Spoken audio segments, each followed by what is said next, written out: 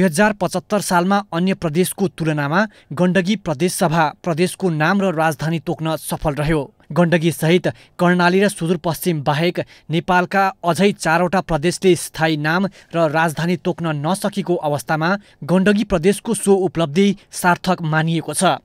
1 वर्षको अवधिमा प्रदेश सरकारले करिब 2 दर्जन कानुन निर्माण गरेको छ। प्रदेशको नाम, राजधानी र 19वटा कानुन पारित, 2वटा बजेट, नीति तथा कार्यक्रम, संवैधानिक व्यवस्था बमोजिम कायम र अन्य प्रादेशिक कार्यालय स्थापना, मन्त्रालय व्यवस्थापन, कर्मचारी व्यवस्थापन प्रदेशको मुख्य उपलब्धिको रूपमा रहेको छ।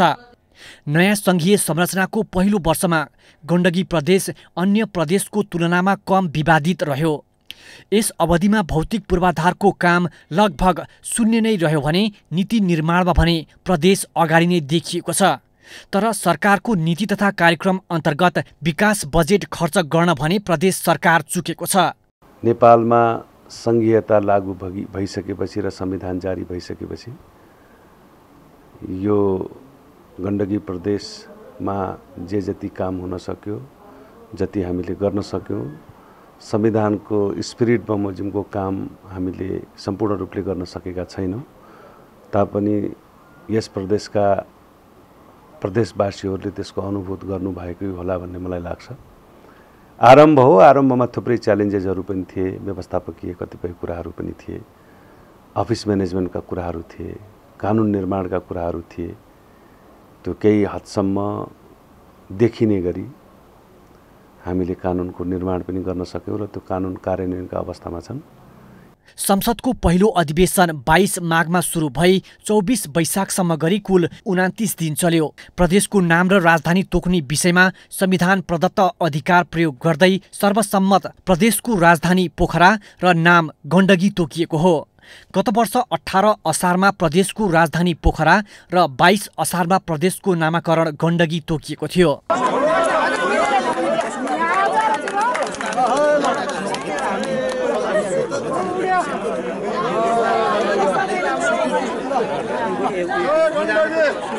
नाम तोक्ने विषयमा गण्डकीको तुलनामा कर्णाली भने अघि रह्यो।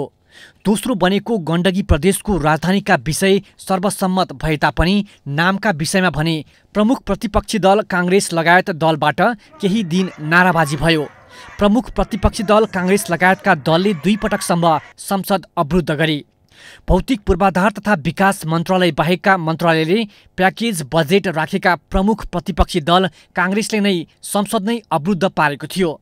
त्यस्तै प्रदेशको नामाकरण प्रस्ताव आइसकेपछि दर्ता भइसक्दा समेत त्यसलाई धकेल्ने काम भएको भन्दै काङ्ग्रेस लगायत विपक्षी दलले संसद अवरुद्ध पारेका थिए। प्रमुख प्रतिपक्षी काङ्ग्रेसले भने 1 वर्षमा सरकारले ल्याएको नीति तथा कार्यक्रम प्रभावकारी ढङ्गले अघि नबढेको टिप्पणी गरेको छ। सरकारले ल्याएको नीति तथा कार्यक्रम सुन्दा जति राम्रो थियो, तर यस अवधिसम्म पनि कार्यान्वयनका हिसाबले केही गर्न नसकेको काङ्ग्रेसको भनाइ छ। विकास खर्च पनि ज्यादै न्यून खर्च भएको उसको आरोप छ। अब हामी 2075 सालमा विशेष गरी धेरै अध्ययनमै लाग्यौँ, कानुन निर्माणमै लाग्यौँ र हामीले बजेट पनि अलि सानो बनायौँ। हामीले त्यसलाई चाहिँ अहिले पूर्ण कार्यान्वयन गर्ने एउटा तीव्र गतिमा हामी लागिरहेका छौँ। त्यस्तो स्पेसल नयाँ त्यस्तो चाहिँ देखिने योजना भन्दा पनि हामीले पुरानो योजनाको निरन्तरता नै हाम्रो यो वर्षमा रह्यो। अब यो वर्ष हामी नयाँ गतिका साथ जान्छौँ। हामी युनिभर्सिटीको स्थापना, टेक्निकल इन्स्टिच्युटको स्थापना यसै वर्ष हामी थाल्नेछौँ। अब सडकलाई हामी अलि तीव्र गतिमा अब यो वर्ष हामीले हाम्रो गण्डकी प्रदेशमा 5000 किलोमिटर सडक, ब्ल्याक टप सडक पुर्याउनु पर्छ। अहिले हामीसँग जम्मा 1000 किलोमिटर बाटो छ। अहिले यसको लागि हामी डिपिआर बनाउने, योजना छनौट गर्ने प्रक्रियामा हाम्रो बढी समय खर्च्यौँ। अब हामी यो वर्ष अधिकतम जनताको एक घर एक धारालाई हामी प्राथमिकतामा लैजानेछौँ। त्यस्तै सङ्घ सरकारको ढिलाइले कानुन निर्माण गर्न कठिनाई भएको प्रदेश सरकारको गुनासो छ। सबै नयाँ संरचना र प्राथमिकतामा परेको नीति निर्माण वर्षमा अपेक्षाकृत कानुन भने बनेका छैनन्। देशको अवस्था जस्ताको तस्तै रह्यो। हामीले जस्तो सोचेका थियौँ त्यस्तो पाइएन।